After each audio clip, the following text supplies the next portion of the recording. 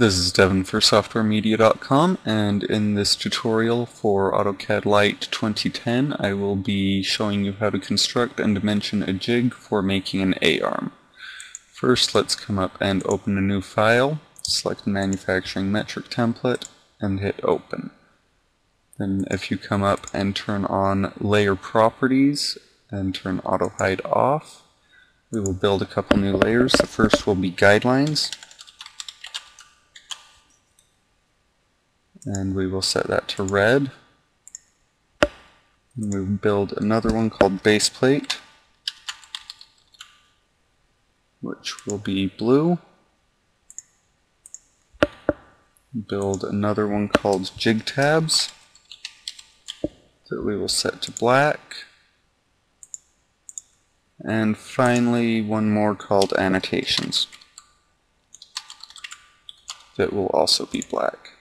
Let's activate the guidelines layer, turn auto hide back on, and then we can come up and either use this button for construction lines or the X-line command, and we will build a set of construction lines at the origin first.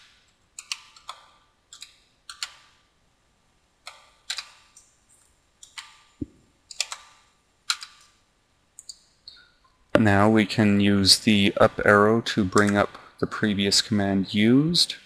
We will build another construction line every 50 millimeters from the origin out to 300 on both the vertical and horizontal axes.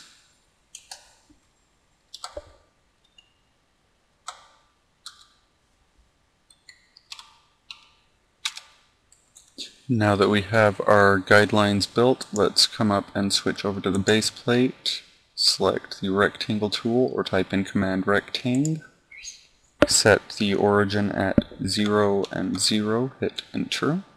Then we want to build a 300 millimeter base plate. Now let's select the zoom command by right clicking to bring up the menu. Right click again and zoom extents to see our full work area. Switch back to the guidelines layer, exit the zoom command, and do another rectangle.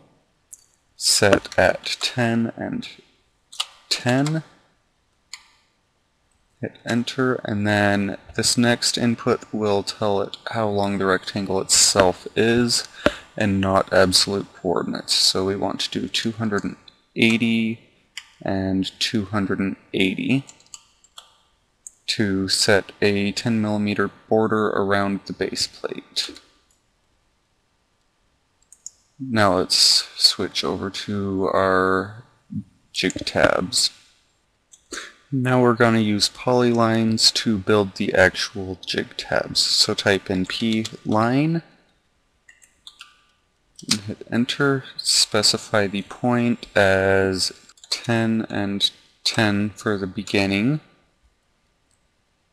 Specify the next point as 35 and 90. Next one is going to be going to the right 10 and 0 degrees for its angle. So we want to come down 25,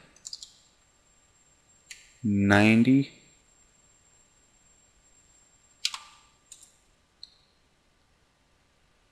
and we are going to come right 25 and set that at 0.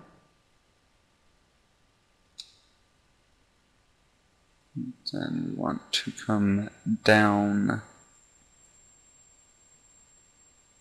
10, 90, and then bring it back to close. Hit enter, and there's our first part. We will make a mirror image of this on the other side and then one up top. Notice that I have built this last bracket up on the top as a symmetrical bracket that is offset. This being due to the fact that I've chosen to do an asymmetrical A-arm. Now if we switch back over to the guidelines layer. And we can type in the command ray and hit enter. We will start it at the base down here and end it at the inner corner. And then we will hit up and enter and do the same thing over on this side.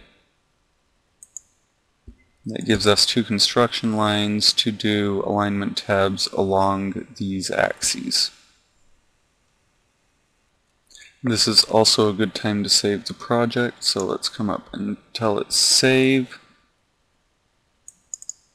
Go to AutoCAD Files. Let's save this one as Tutorial Jig. And give it number 3. Okay, now let's come over and open this and lock the guidelines layer, and then switch over to the jig tabs layer. With the guidelines layer locked, it will not let you modify any of the guidelines on that layer, so you can't or shouldn't be able to accidentally delete them. Now we're going to build about 4 boxes. So let's use the rectangle command.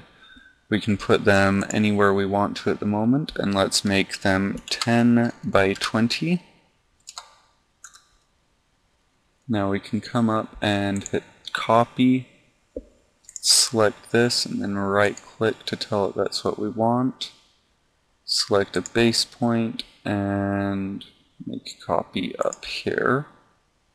Then we'll make 2 more copies instead of actually building several with the rectangle command. Hit enter to finish that. Now we can select the object and it brings up that menu, but let's use the align command.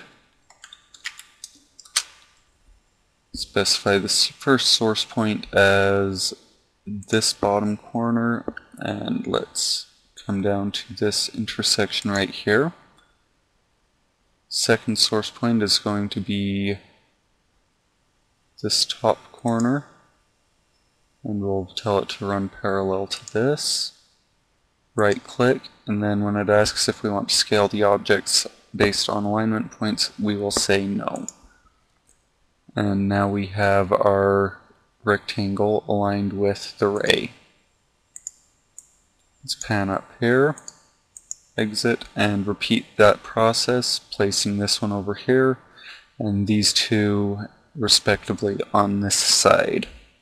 Now that those are lined up, we're going to use the rectangle command again and build a 20 by 10.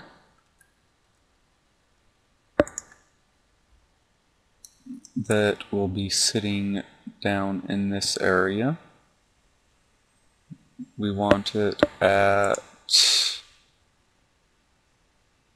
roughly 140 and 150 for its origin. And then we want a 20 by -10 block, or a +10. Now let's come up and choose the rectangle again. We're going to build one down in this area, but this time we are going to use the from command to set an offset. We will choose this point, and we will choose 10 for the offset. Now we will say 20 and -10 and finish that block.